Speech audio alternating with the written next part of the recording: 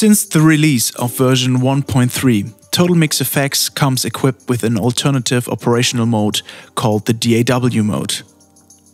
It is essentially a more streamlined and simplified interface for users who don't need the full feature set of TotalMix FX.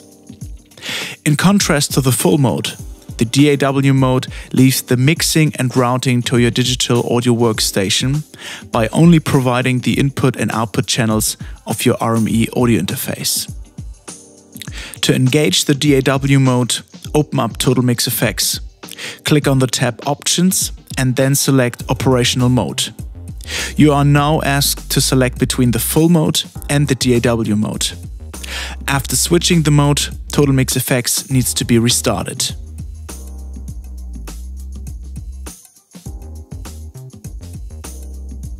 As you can see, it is instantly apparent when you are in the DAW mode.